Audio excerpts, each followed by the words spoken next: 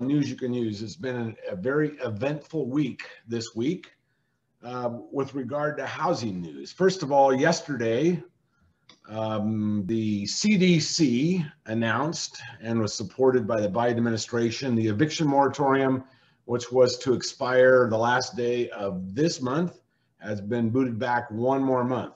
Now, if you guys remember, about a month ago, we talked about one of the circuit courts or one of the district courts in the federal court system, the one right below the Supreme Court ruled the CDC did not have the constitutional authority to put up this deadline or a moratorium, as they call it. And there was essentially the poor man's version of a consent decree that they wouldn't extend it one more time, or I guess they allowed them to do one more month. But everybody is saying then that's it. End of July, that's it for eviction moratorium. So some states may have a later moratorium than that.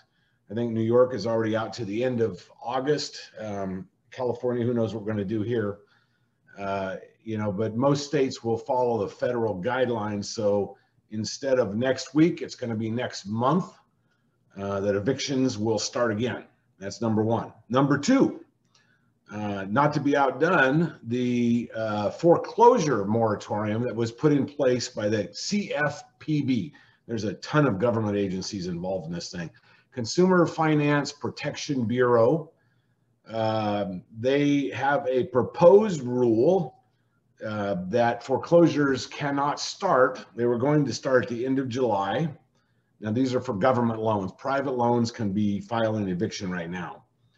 But government-backed loans, FHA loans, could be foreclosed upon starting in about 30 days. And they've made a proposal to bump that to after December 31st, not till 2022, before foreclosures can be allowed to commence or continue for the ones that were suspended because of COVID.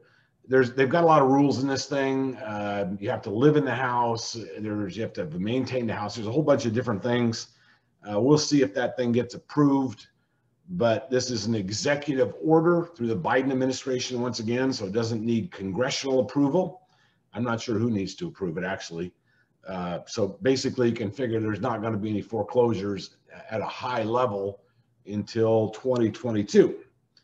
Kicking the can down the road, in my opinion, and this is all my opinion, does not help this process. Eventually, that can will get bigger, and it will be a great opportunity for us in this business, but it will be worse for the economy.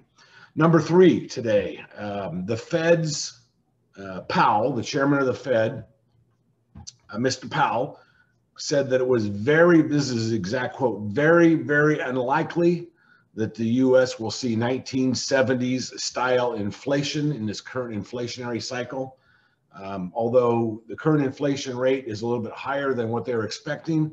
They were expecting about a 3.1%. It's about 3.5% on an annual basis. And the 1970s, when we had horrible inflation, especially during the Carter administration, it was above 10%, actually above 20% for a short period of time. We're only at about 3.5%. So he doesn't believe that we're going to see, big issues. So I don't think the Fed will do much to stop the inflation. They have the ability through their monetary policy to do that, but I don't believe that they will because it's still within the range that they find acceptable. We're going to continue to see probably the three biggest things that are bringing the inflation rate up are lumber, airlines, and fuel. But as we already know, lumber prices, futures for lumber have dropped dramatically from what they used to be. And, maybe that's going to come under control. So we'll see. Just keep your eyes on your grocery tab when you go to the grocery store and, see if it's going up, going down, or remaining neutral. And then finally, and we're going to talk about this next week because this is such a complicated topic, but it's a very important topic. The Supreme Court itself ruled last night that essentially the FHFA is the governing body that in 2008 took over Freddie and Fannie, Freddie Mac, Fannie Mae. These were the big, large, what we always now refer to as GSEs, government supported entities. They nationalized these large lenders, these two large lenders. And it was done with the idea that it was going to be for a short period of time. Well, what's happened is the government has been stripping all the profit through the FHFA, through Fannie and Freddie. They've been stripping all the profit that's been made, and they have been supporting other government programs with the money. And they have ruled that that is unconstitutional. In fact, the pure structure of FHFA is ruled unconstitutional. The Trump administration tried to take these entities back to private status, basically say you're no longer government protected. That happened in 2008. We're 13 years later, the economy is different.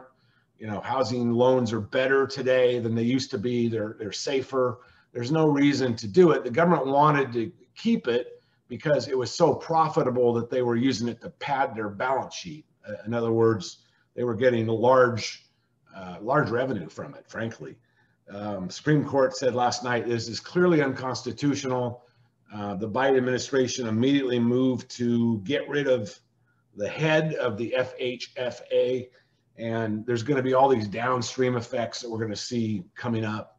But I'm going to actually have to study that a little bit because it's very complicated. But it will definitely affect our business. In terms of if FHFA stays under government conservatorship or goes back to private, that's an important thing. And like I said, I'll explain that to everybody probably on next Tuesday's call. So that is it for this evening for news you can use.